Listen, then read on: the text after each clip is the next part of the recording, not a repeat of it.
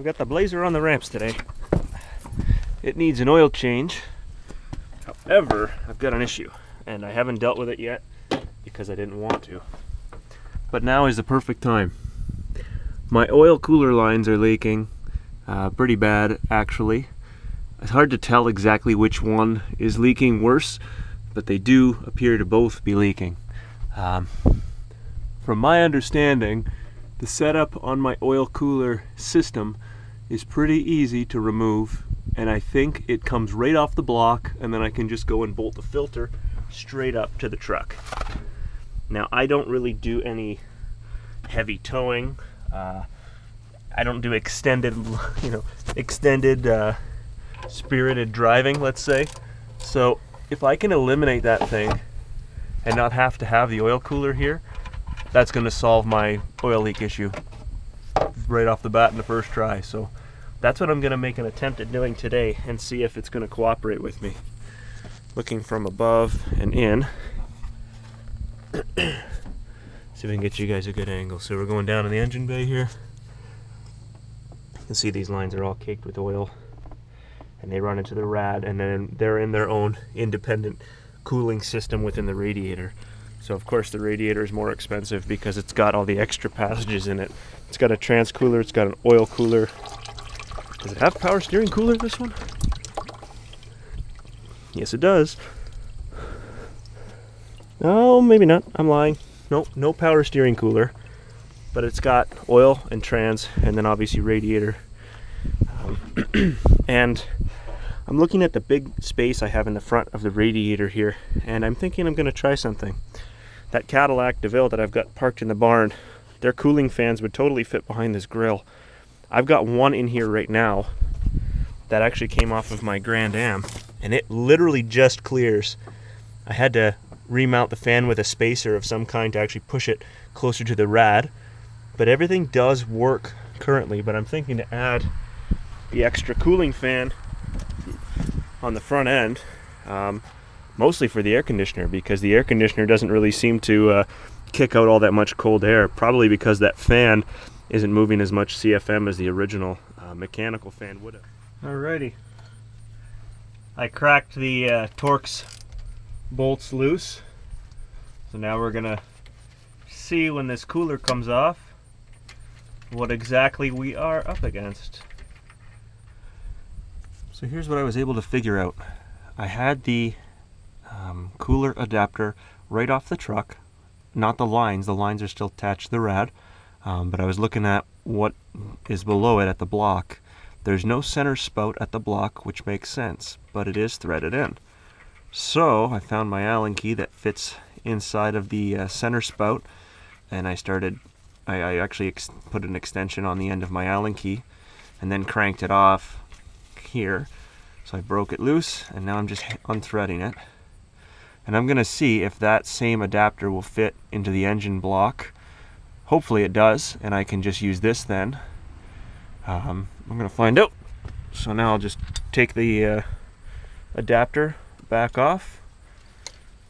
I only put it on there because I didn't want to have to hold the thing and try to break it free. You can see the bolts were barely even snug.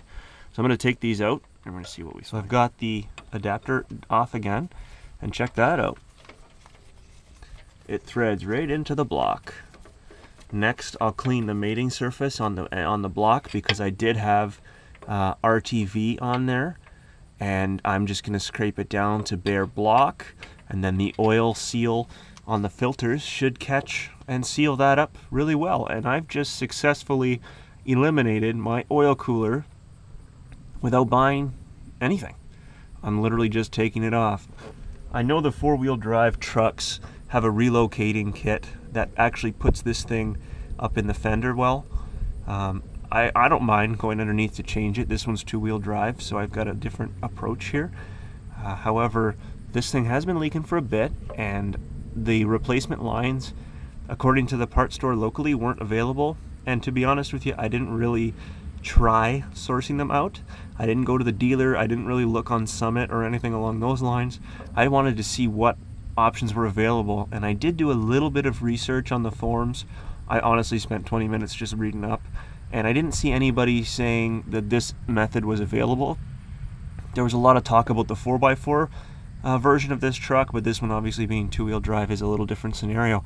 So anybody who was considering deleting this thing because it does leak, it seems like this is a viable option.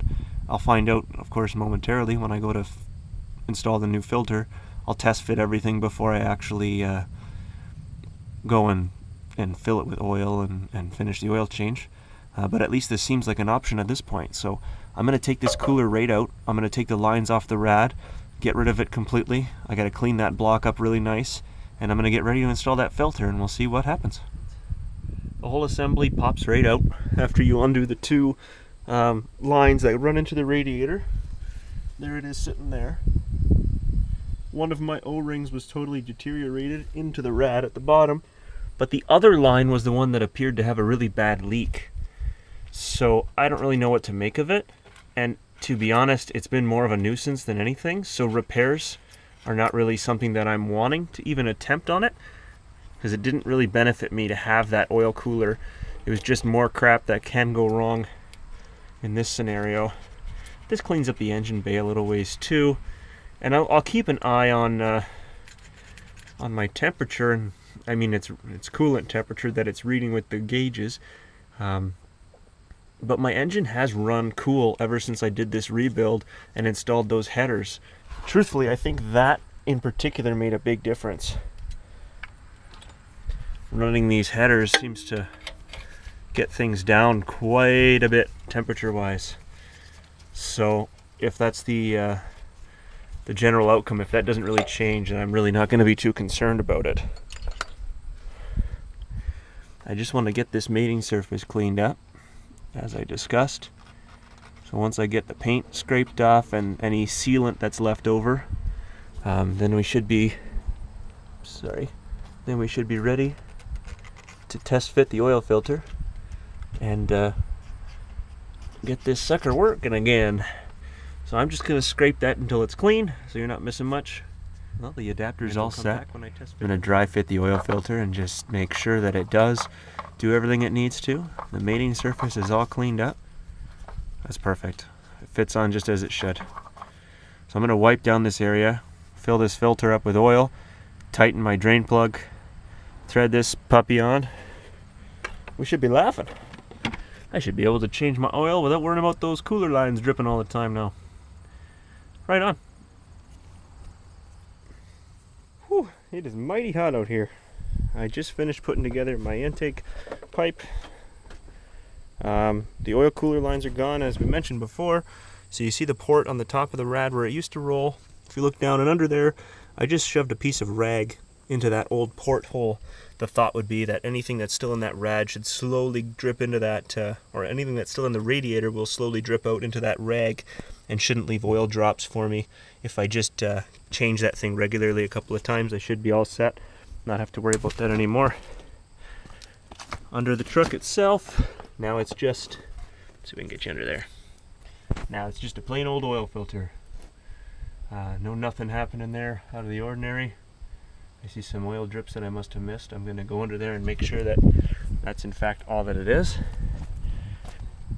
Because I've now got this sucker full of oil and I'm ready to start it up. Okay. Holy cow, it's hot in here. I'm going to watch that oil pressure come up. Beautiful. Now let's check for leaks.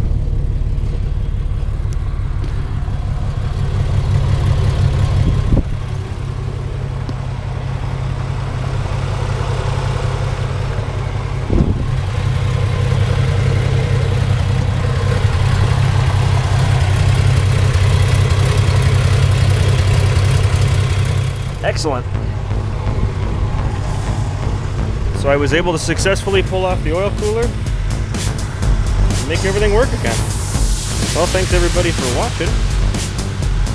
And next time, maybe we'll do a little bit of visual repairs on that rear bumper and try to get the impact strip set up again.